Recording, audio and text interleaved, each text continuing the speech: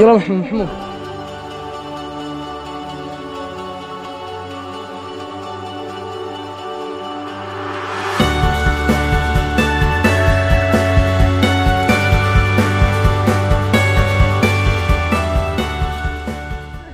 Day 2 of our Petra Experience. We're just about to get on the golf buggy, go down to the Treasury, and then walk all the way to the monastery and climb the gazillion steps.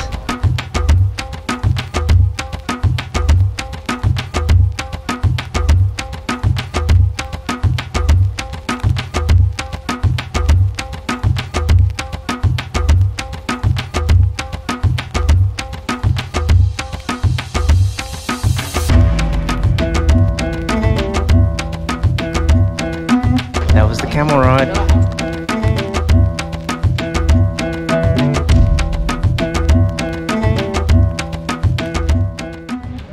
We're just heading past a little cafe and still walking towards the monastery, and along the way there's always little shops where you can buy water, Bedouin tea, scarves, those sorts of things. It's just over there, it's a shop, and this is the direction we're walking. And as you can see, there's still multiple caves being carved out where everyone would have lived. Day 2 at Petra, we're about to walk up those stairs, 1,000 steps up to the monastery.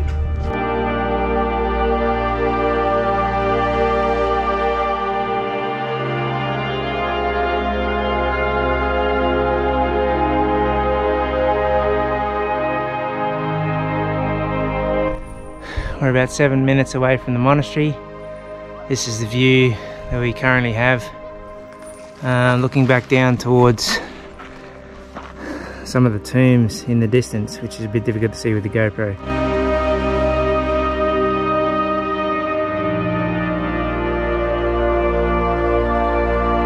This is a little rest stop on the way up to the monastery with the shop.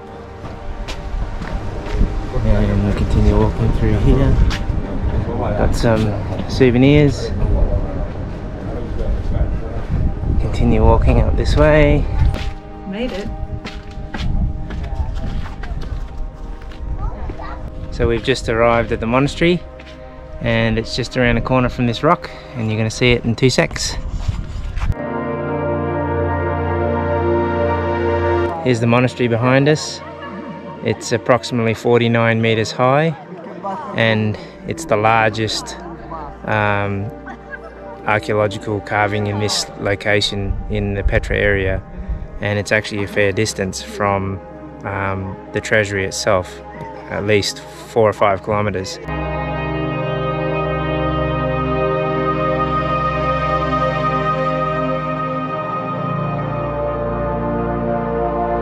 There's the shops. Little rest station. We're at the top of apparently the best view in the world, so the sign says.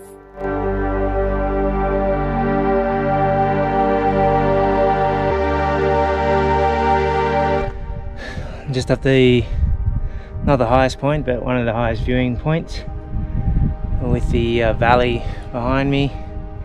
As I pan around, you'll see in the distance behind me shortly the monastery.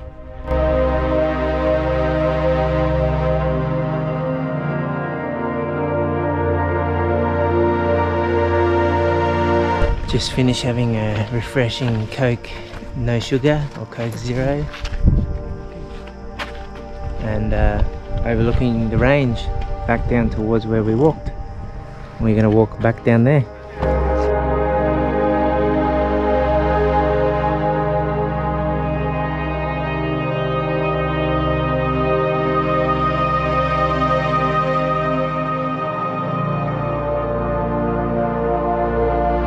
There's a house or some of the Bedouin that work in this area, and obviously that's where they park their cars. This is us walking back down from the monastery, We've completed the walk down the up the 1,000 steps. And we're back down. I'll just film what it looks like in someone's house. A lot of the Bedouins and that work in this area, or Jordanians that work in this area, this is the places that they live whilst they're working here.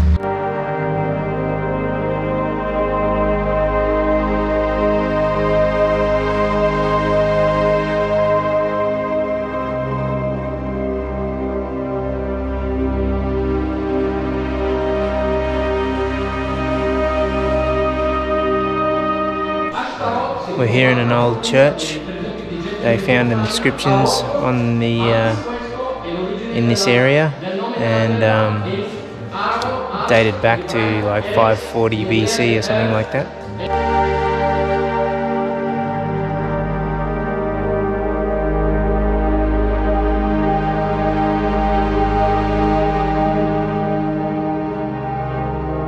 So this area behind me is known as the Palace Tomb. There's actually tombs all along the side of this cliff face, and it's hard to really give you a good perspective of how large these actually are. I mean, they're actually massive. They go all the way out towards the left and right off into the distance, and then if I come back around to the right, they continue around and then continue back towards the essentially the amphitheatre that you would have seen earlier.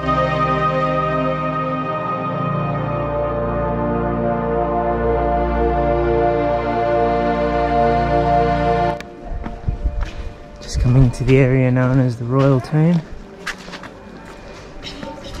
and once again it is massive. And this Royal Tomb is actually located high up on the cliff, and as you can see behind me, that's the valley down below where we've just come from. We're just going inside the Royal Tomb, and this is essentially what it looks like from the inside. Welcome. Just on the roof we have sort of discoloration, which would have been more than likely from fires or something they lit inside here. And you've also got the different coloured stone.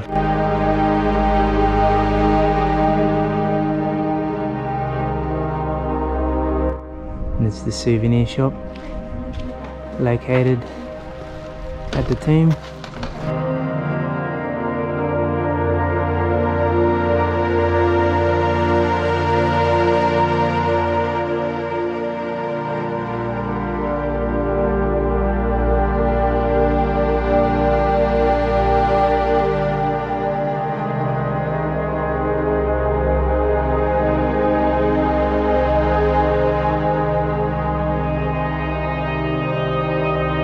Getting a lift back. Bye, Treasury. Bye.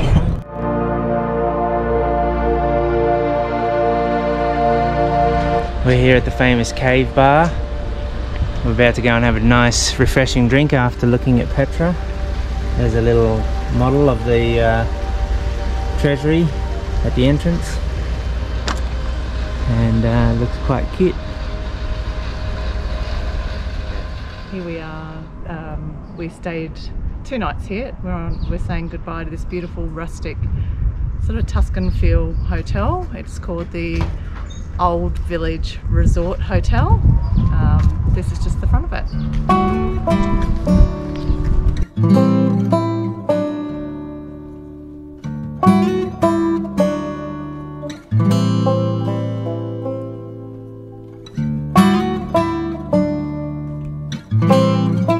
Has an awesome restaurant just down that way, which is where we had our romantic dinner the other night. This is looking out the front of the resort.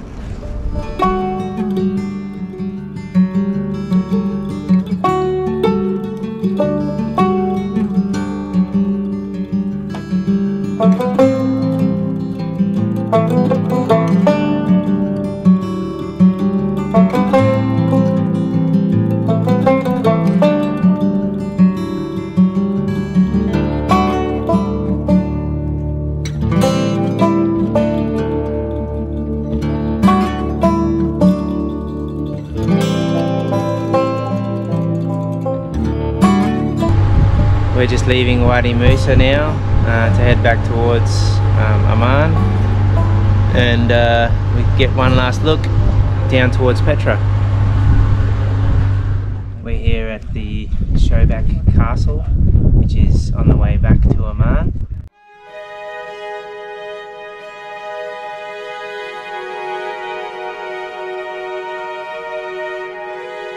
So we're just at the top of the Shobak Castle. You can see in the distance, and you get a pretty good view. It's actually quite steep to get up to the top, so I can see why they actually built it, just because it was would have been pretty hard to attack.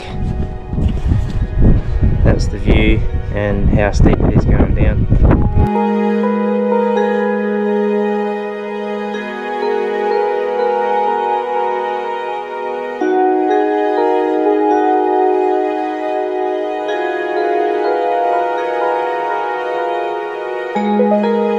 And then these little lookout things look out right out into the valley, and that shadow looks like a willy.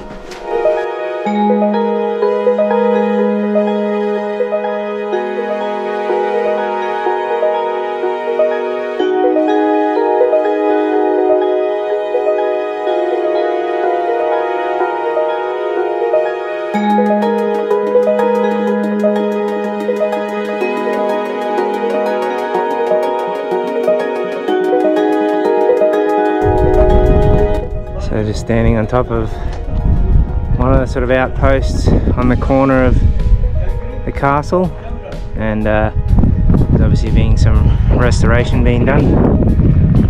And if we come over here, you can see the town in the background there. So just here is the cistern, or where they used to collect the water. It used to drain down into here. There's like a storage area.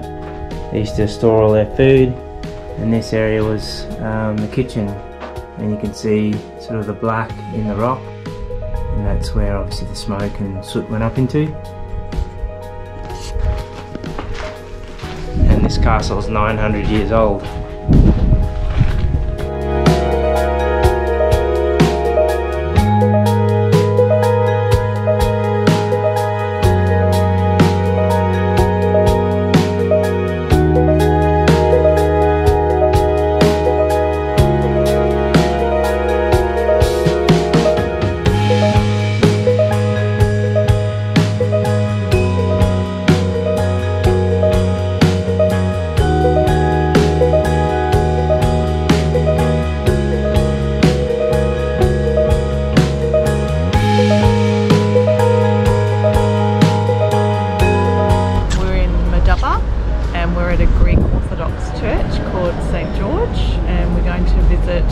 The oldest mosaic tile.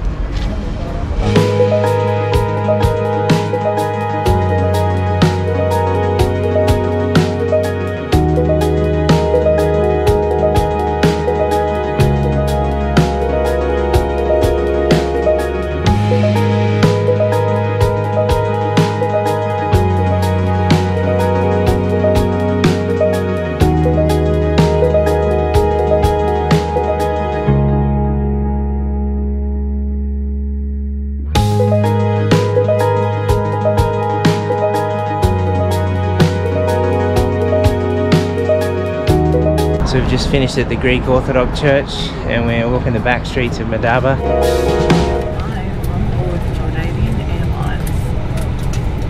We're off to Cairo.